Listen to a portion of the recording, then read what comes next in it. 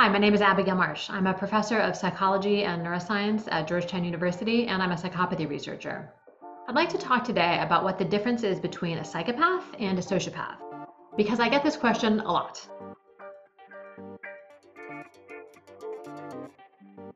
Almost everybody has heard both terms used sort of interchangeably in movies and books and the media to describe people who engage in frequent aggressive or criminal or antisocial behavior. And so the question is, do these two terms mean the same thing or different things? Is one of them more accurate or more accepted than the other? And why are there two terms at all? I have some answers. First of all, let me set the record straight.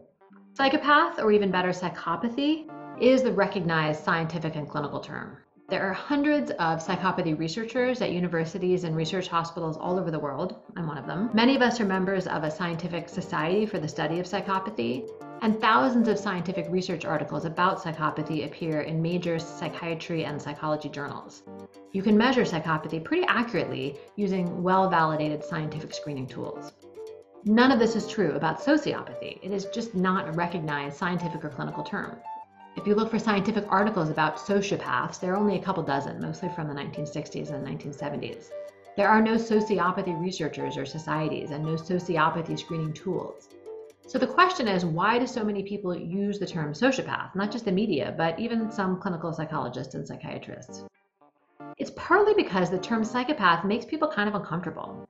It is a very old term. Clinicians have recognized for years that a small subset of people in every population around the world engages in pretty persistent antisocial behaviors, and they seem to lack a conscience or pro-social emotions like empathy and remorse and guilt, which usually motivate people to avoid exploiting or harming other people. In the early 1800s, the French physician Philippe Pinel described such people as having manie sans délire, which means insanity without delirium. Later, a German psychiatrist coined the term psychopathique, or a suffering soul.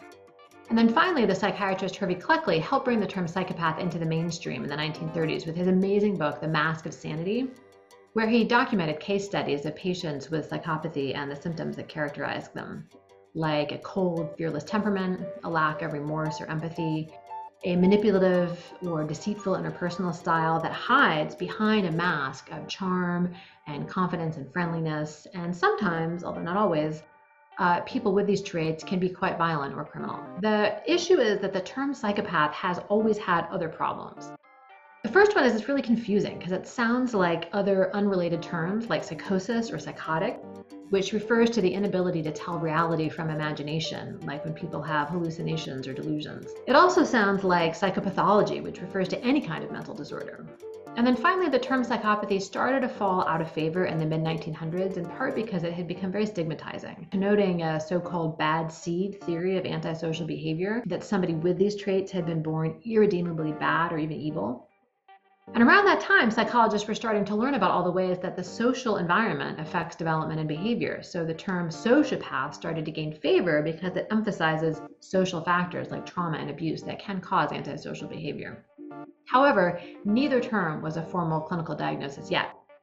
That changed in 1980 when yet another term, antisocial personality disorder, was added to the diagnostic and statistical manual that psychiatrists and psychologists use to make diagnoses. The only problem was that ASPD is kind of a hodgepodge of symptoms. It focuses a lot on crime and aggression, but it doesn't focus much on the personality traits that are at the core of psychopathy. And this is a problem because there are a lot of reasons that somebody might engage in frequent antisocial or criminal behavior that don't have anything to do with psychopathy. And not all people who are psychopathic engage in crime or violence at all. So today, some people use the term sociopath to mean anybody with antisocial personality disorder, although again, sociopath is not a recognized clinical or scientific term.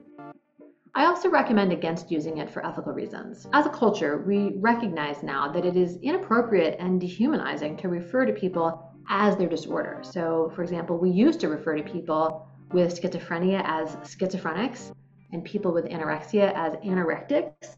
But luckily, we just don't do this anymore. Nobody with antisocial personality disorder should be called a sociopath.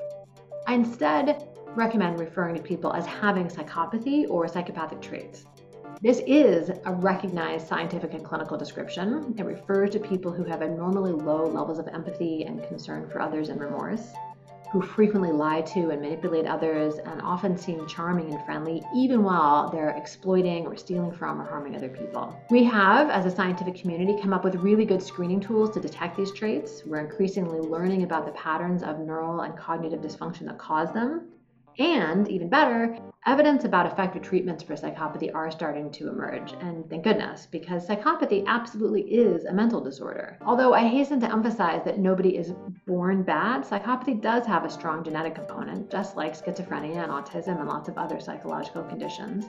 And the first signs of it tend to emerge early in childhood. It affects people of all genders and cultures and ethnicities, and of course, nobody chooses to have it.